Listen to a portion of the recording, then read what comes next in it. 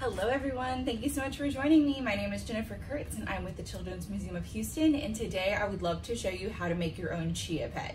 But before we start, we need to go through and make sure that we have all the materials that we need.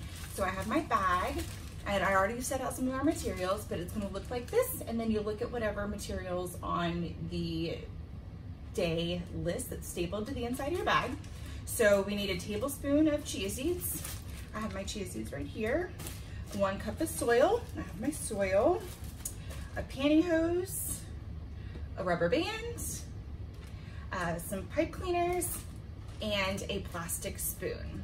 Okay, so the first thing we need to do is mix together our soil and our chia seeds. So I'm going to measure 1 cup of soil. Let's go ahead and pour that in there.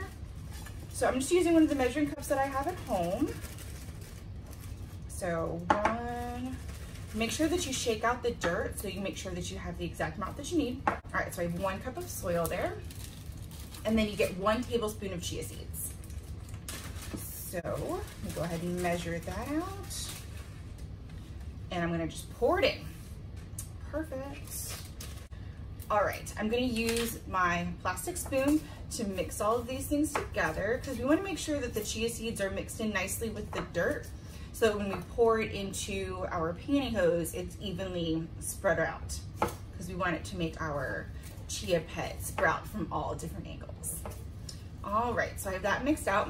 Now you need to take your pantyhose, and you need to have one that's cut to about 10 inches.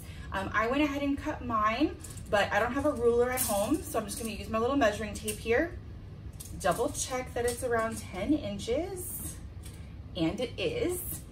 So we're gonna take one of these little plastic cups here, put it in, and when you cut it, you wanna make sure that you don't cut the toe end, so that the closed end, you need this to catch the soil. So I'm gonna do it like this, and then put the edges over the side of my plastic cup, so that when I pour my soil in, it'll fill up. Now, what I like to do is take one of my rubber bands and hold it and put it onto the outside of the cup, so that it holds my pantyhose in its place, so that when I pour, it doesn't go all over the place. All right, so we have that wrapped. Perfect. All right, now I'm gonna pour in my soil and my seeds. Now this can be a little bit messy, so if you wanna do it outside, I think that would be a great idea. Let's see here. Now I'm pouring it in a little bit at a time and making sure that I push it down and kind of shake it out. Yeah, I think I might have tied my rubber bands a little too tight.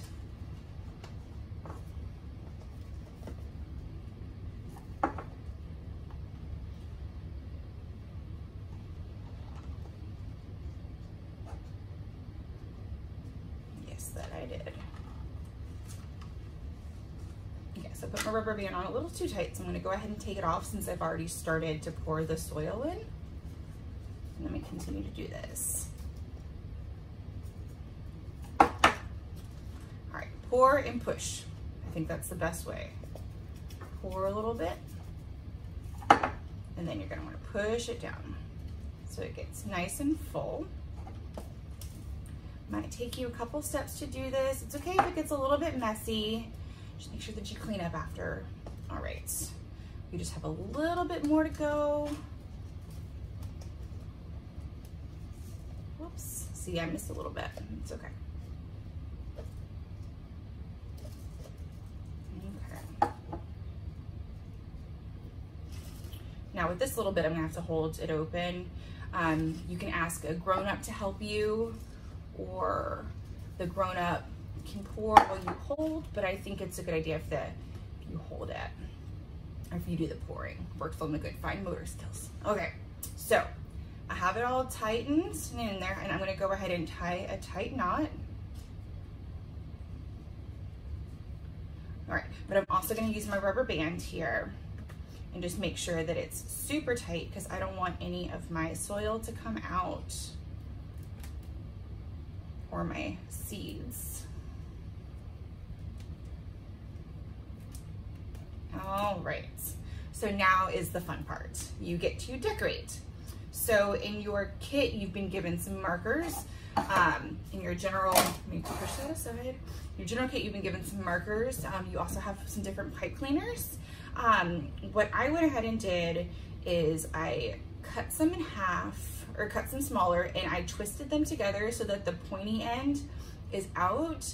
So this is each of your pipe cleaner has wire on the inside. So I did it to where the wire is facing outward, so I can just kind of poke it into my Chia Pet. So like, kind of like that, and then it'll stay. So you just want to be careful when you're doing the little pokes.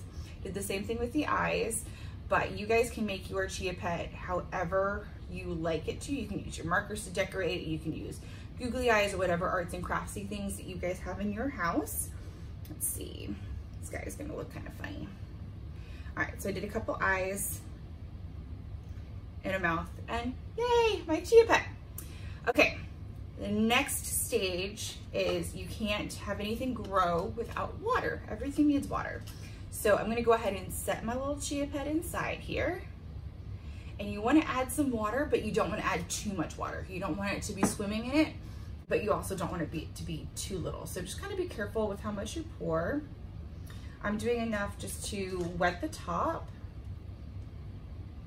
get it incorporated a little bit inside of the Chia Pet. Okay, so you can see that the water is going different places, so you can see where it has set, and then I have a little bit in the bottom, which is totally okay. All right, and then we're gonna go ahead and leave it in this cup, set it outside or in a window that has some access to some natural light, and then watch it grow. So I would check back on it. You can check with it every day. Definitely check on it every couple of days to make sure that it has enough water. And then you can also draw a picture of different days of what your Chia Pet looks like. So day 1, it would look like this with no growth. Day 2, do the same thing. You might start to see a little bit.